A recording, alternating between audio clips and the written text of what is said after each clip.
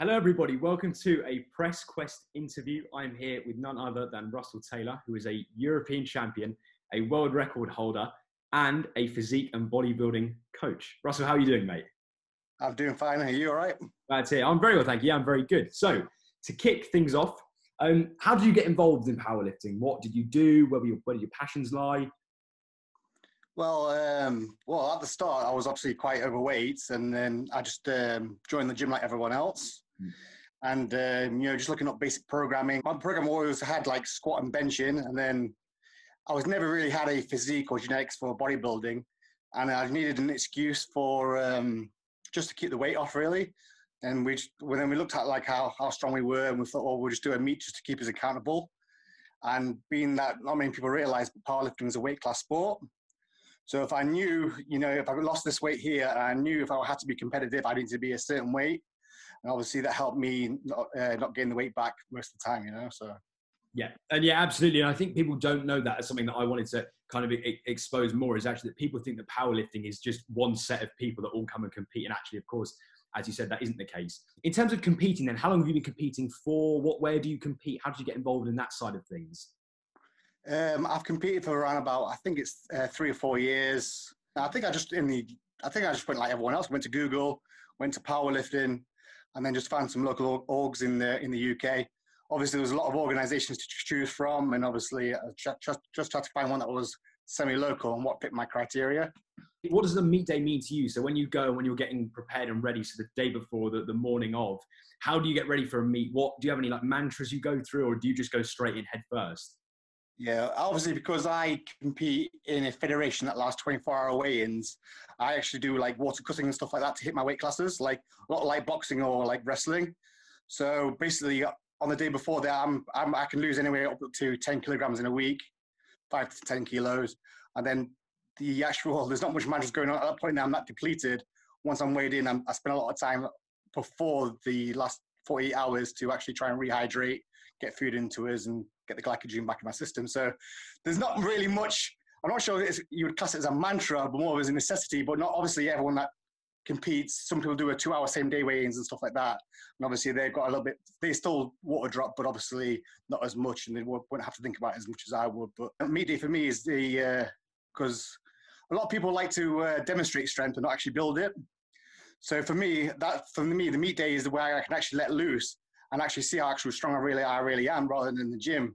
I mean, I do test here and there for specific purpose, like setting my training up, but I try and save everything for that day, and that's my big payoff. That's my big, off my diet days, off my actual, where I could actually really let loose and see and actually max out and stuff like that, Yeah, absolutely. And that's really interesting you said that, as you said, that build up in the training, when on that final day, you can actually go smash it out and hit massive, massive numbers. So unlike bodybuilding, that's the good thing about powerlifting is you don't have to be super lean to be competitive. You can go, well, I'm struggling at this way here, well, maybe I should go that one class upwards, or that, and then, have a lot easier time actually going on, But if you're going to win at bodybuilding, you're going to have to be super lean, and there's no way around that, You are, of course, a European champion and a world record holder in your deadlift class. So how does that feel for you? To be honest, it's not really, it's going to sound a little bit, I don't know, maybe egotistical or not, but it was actually a bit lackluster for me, because on the actual day, actually, when I became European champion, it wasn't even my best performance. I was very lucky that people that the best in the country or the world didn't turn up that day. And lucky I was the best guy on that day that did turn up. So, I mean, there's a skill involved there trying to get money to fly around the world to do these competitions as well. Being an amateur competition, not everyone else can do that. So a lot of times the actual national competitions are actually more competitive than the actual international ones, because not everyone's got the money to go and fly over and actually do these things. And then, especially me water cutting, I had to water cut on an airplane and then try and rehydrate and stuff when I got into Ireland and stuff like that. So as for the world record as well, that's another thing as well. Like, there's a lot of world records out there. So my world record was actually in something called a submasters class, which not many people claim.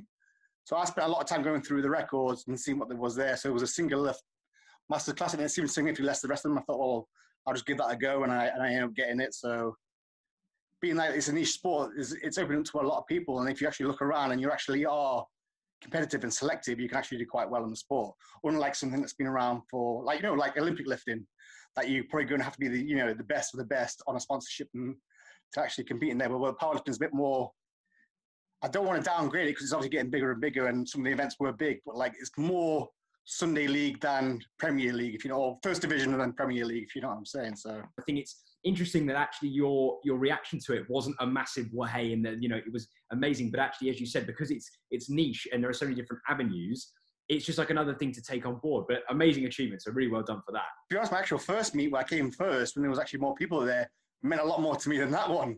So it's just the way it rolls sometimes. If you've got a lot of people there and you put your best performance on there, it feels a lot better than flying over there and everything going wrong and then just scraping through, you know. So I'll be honest with you, since I started powerlifting, my physique's pretty improved more than I was bodybuilding, because a lot of bodybuilding routines are actually subjective rather than objective. So you go, well, I feel like I've got a pump today. I feel like I've done my bit. I can go home. But when you're powerlifting, well, if you don't squat, you know, 550 pounds, you haven't squat 550 pounds. You know, there's no way around that. You have to do the work to hit that number. You can't go, well, I think I've added a bit of muscle there. I think I've then look 2 years back and realize, well, I swapped what rep ranges that many times. I haven't. There's always a constant variable there I can work from to know that actually I am improving, you know. So yeah. In terms of this year as well, with COVID and stuff, do you have any competitions lined up? I know it's not a fun thing to talk about, but do you have any competitions lined up that were cancelled or anything you were looking forward to that didn't go ahead? Well, I was supposed to redo the national championships in Birmingham at Body Power, but obviously that all got cancelled. And then I was obviously defending European champion as well, and that was getting held in England there. So I might have done that one.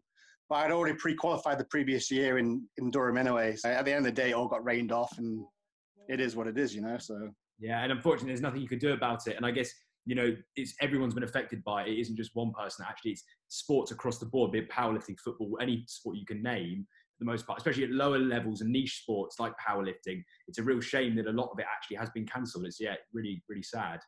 I mean, in a lot of ways, I'm really quite lucky because obviously I actually made the decision a couple of years back to actually buy the same equipment and like using a lot in federation, so I can train in the house using the proper gear. And I can do that sort of thing. Well, when a lot of competitors don't actually have that luxury, you know. So, and if you've seen the secondhand prices on equipment at the moment in time, it's just gone completely crazy. Like, so with like family life and stuff with COVID, how have you balanced, say, training with family life and that sort of thing? How do you weigh up like activities with the family or even just yourself versus like full on? Because, you know, I think people forget that powerlifting is a sport that is a full-time occupation. It's not just you can do it on the weekend and it's fine. It is one of those things where you have to think about every single day. And so how do you do that? The way I balance things is obviously I use the school trips as actually my low intensity cardio. So at the moment I'm trying to build my actual capacity base. So I'll have an hour's walking there, and when he's at school, I will train in the afternoon. I don't do much at the moment in time, maybe an hour session, and then I'll go and pick him up. And then obviously with most of my actual services being online, I can just hit it on the internet and stuff like that. But if it was someone else and they could get hold of a gym, they could just, you know, finish work at 5 o'clock, get in the gym, you know, 6:30 and leave it 7:30 or whatever, you know. So how do you want to be remembered by the powerlifting community and the physique building communities? What do you want to be remembered by? I mean, I've probably wanted more remembered by someone that's actually put back into the actual system, because, you know, at the time when I went into this competition, you know, my health wasn't the best. You know, I was pretty much borderline obese. You know, things walking up the stairs and stuff like that. So, you know, powerlifting itself has enhanced my life a lot. So if I can bring more people into the sport, especially if they're actually having problems and stuff like that, keep them accountable and make a big positive life in there, and maybe give them more energy for their family. I mean, I think getting into sport generally is a good thing and keeping active. So I'd rather be remembered as someone that's actually, you know, as like Dave Tate would say, live, learn, and pass on, you know. So maybe more as a teacher and an ambassador of the sport, rather than, I don't really have any illusions of grandeur of being like the best ever lifter or anything like that. But someone, you know, someone that's solid in the community would be how I'd like to be remembered, you know. Amazing. Russell, that is really, really good. Well, thank you very much for your time. It was absolutely fantastic. Thank you so much. And I will speak to you soon. Okay, no problem. Cheers, mate.